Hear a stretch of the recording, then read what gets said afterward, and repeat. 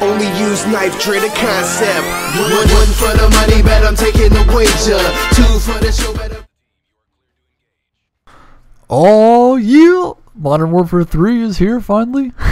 This is a little bit late coming to you with my impressions, but I thought I'd do it anyways, because why not? I figured I'd give the game a fair chance, try it out for a few days before I just have a rash reaction and say, oh my god, this game sucks, and stuff like that.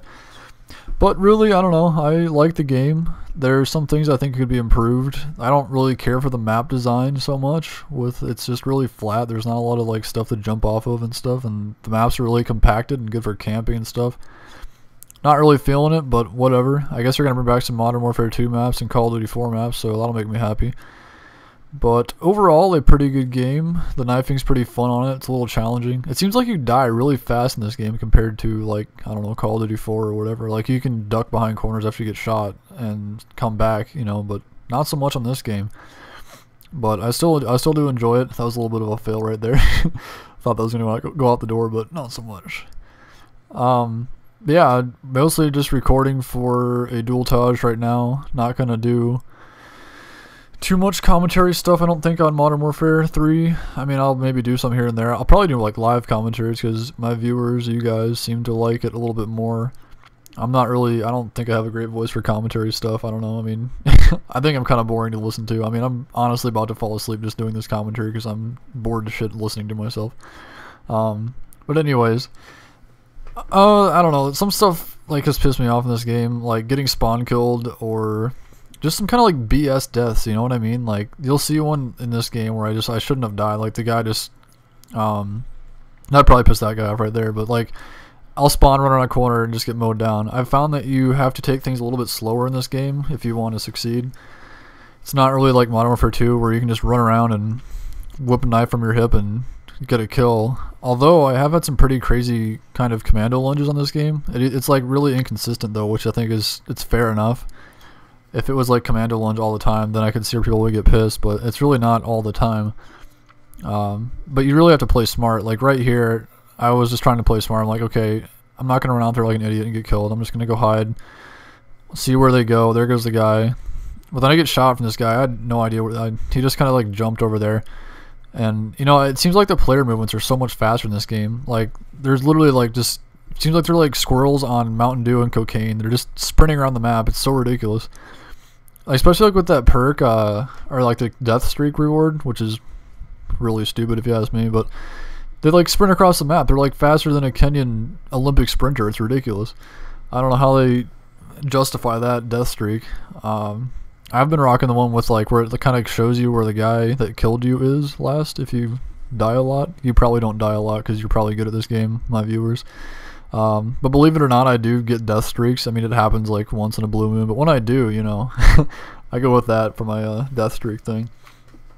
I've been using Scavenger a lot, as you can see on this video. Assassin Pro I just got not too long ago.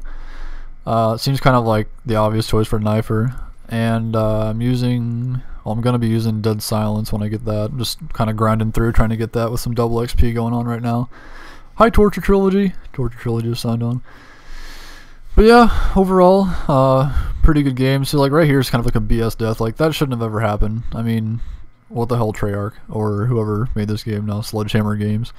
I don't even know how you come up with Sledgehammer Games. That just sounds so dumb. Like, oh, I want to name my.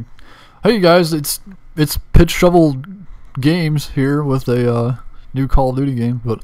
No, it's definitely time for a new Call of Duty. I'm very happy about having something new to play. You know, Black Ops was good, but it just got boring. Listening to the same gun sounds. I know how crazy that sounds, but like that monotony of just boring like gun sounds just drives me nuts. And just the same maps over and over again just really gets dull. So this is kind of nice. At least you have something new to explore. But like really, you can't climb on anything. It's kind of stupid. Like that right there, that little thing. I mean, and like there's towers on that map. I don't even know what the maps are called. I think it's called Outpost. It's like a snowy map, which I love that map, by the way. You can't like climb up on the towers or anything. It's like, come on, man, that'd be so perfect to like Sam Fisher a kid from, you know, throw a knife at him from across the map. But oh well, hopefully like when they bring back some new maps or they come out with some new maps, which I don't think they're coming out with any until like January, which kind of sucks, but Oh well. Here's a nice little throwing knife kill, I think. Maybe not. I lied. I thought it was coming up there. Alright, well here's one I guess too, but yeah, I don't know. I need more verticality in my maps, so, and also I'll agree with Only As Me Blade. They really should buff, I guess you'd call it, the extreme conditioning, make it so you can run a little bit farther. I don't think Marathon Pro is necessary, but make it more worth my while to use that perk. But anyways, looking forward to Assassin's Creed Revelations. That's going to be pretty sweet. If you live in the US, you can get it at Best Buy for, I think it's like $35 on Black Friday. So like, if you're thinking about getting it, you might as well get it there. That's what I'm going to do.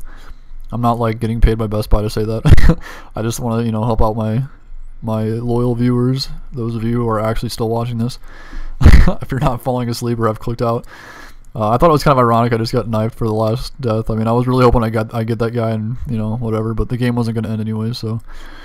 Oh well, at least it wasn't on the final kill cam, which is kind of weird too. I don't know why it doesn't show the very last kill, but maybe it's because you have to get the tags. Who knows?